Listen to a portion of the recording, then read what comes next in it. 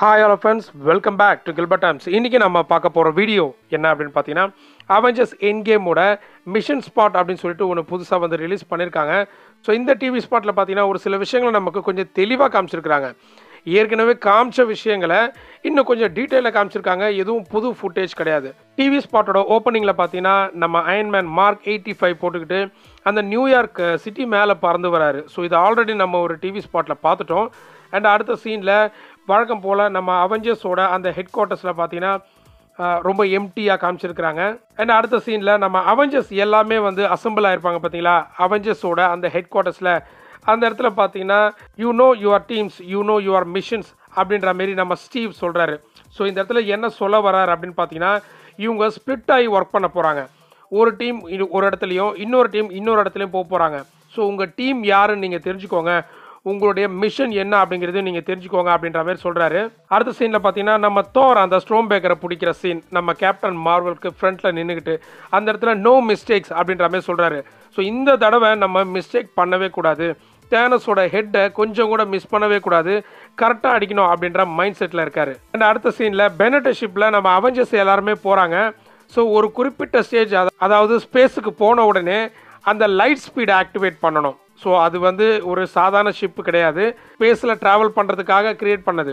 So ஸ்பேஸை தொட்ட உடனே அவங்க வந்து லைட் ஸ்பீடில் போனால் தான் அவங்க பிளான் பண்ணுற அந்த பிளானட்டுக்கு குறிப்பிட்ட நேரத்தில் வந்து சேர முடியும். ஸோ அப்படி லைட் ஸ்பீட் ஆக்டிவேட் பண்ணும்போது நம்ம கேப்டன் அமெரிக்கா கிட்ட ஒரு ஜெர்க்கு தெரியுது. அண்ட் அடுத்த சீனில் பார்த்தீங்கன்னா நம்ம நெபுலா அண்டு வார் மிஷன் ரெண்டு பேரும் ஏதோ ஒன்று பார்க்குறாங்க.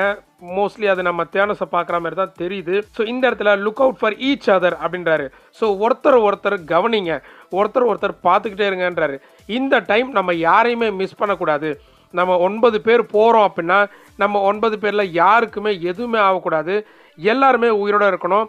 நிறைய பேரை உயிரோட கூட்டிகிட்டு வரதுக்காக போகிறோம். ஸோ நம்மளை நாம் முதல்ல பார்த்துக்கிட்டே இருக்கணும் அப்படின்ற மாதிரி நம்ம ஸ்டீவ் சொல்கிறாரு.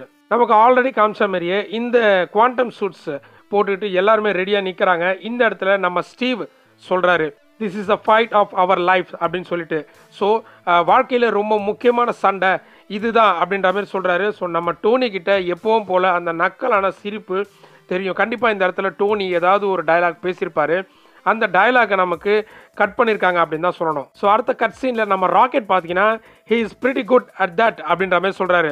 ஸோ இவர் அந்த விஷயத்தில் மட்டும் கரெக்டாக இருக்காருப்பா அப்படின்னு சொல்கிறாரு. ஸோ நம்ம ஸ்டீவை பார்த்து சொல்கிறாரா டோனி ஸ்டார்க்கை பார்த்து சொல்கிறாரான்னு தெரியல, பட் அவங்க ரெண்டு பேரில் யாரோ ஒருத்தரை பார்த்து இவர் அந்த விஷயத்தில் மட்டும் கரெக்டாக இருக்காருப்பா அப்படின்னு சொல்கிறாரு. ஸோ அடுத்த சீனில் பார்த்தீங்கன்னா நம்ம ஆண்ட்மேன் ரைட் அப்படின்னு சொல்லிட்டு கமான் காய்ஸ் பேசுனது போதும் அப்படின்ற மாதிரி நம்ம வேலையை ஆரம்பிக்கலாம் அப்படின்னு சொல்லிட்டு திரும்புகிறாரு.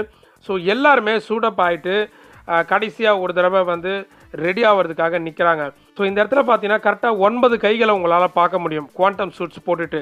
கண்டிப்பாக அதில் டோனி ஸ்டார்க் இருக்கார், கேப்டன் அமெரிக்கா இருக்கார், பிளாக் விடோ இருக்காங்க, ஆண்ட்மேன் இருக்கார், ஹாக்கா இருக்காங்க, தோர் இருக்கார், வார் மிஷின், ராக்கெட் அண்டு கூடவே நம்ம ஹல்கோ இருக்கார். கண்டிப்பாக ஹல்கை இந்த இடத்துல ப்ரூஸ் பேனரை காட்டுறாங்களா இல்லை ஹல்காவே காட்டுறாங்களா அப்படிங்கிறது தெரியல. ஸோ ஒரு கை மட்டும் பார்த்தீங்கன்னா ரொம்ப பல்காக இருக்குது, அது சொல்ல முடியாது, ஹல்கா கூட இருக்கலாம். ஸோ வெயிட் பண்ணி பார்க்கலாம். கண்டிப்பாக ஹல்க் வருவார், அதில் எதுவும் மாற்றங்கள் இல்லை. எனிவே 30 செகண்ட் டிவி ஸ்பாட்டாக இருந்தாலும் ஒரு சில விஷயங்களை நமக்கு டீட்டெயிலாக சொல்லியிருக்காங்க அப்படின்னு சொல்லலாம். வீடியோ உங்களுக்கு பிடிச்சிருக்கான்னு சொல்லுங்கள். Thank you, have a good day.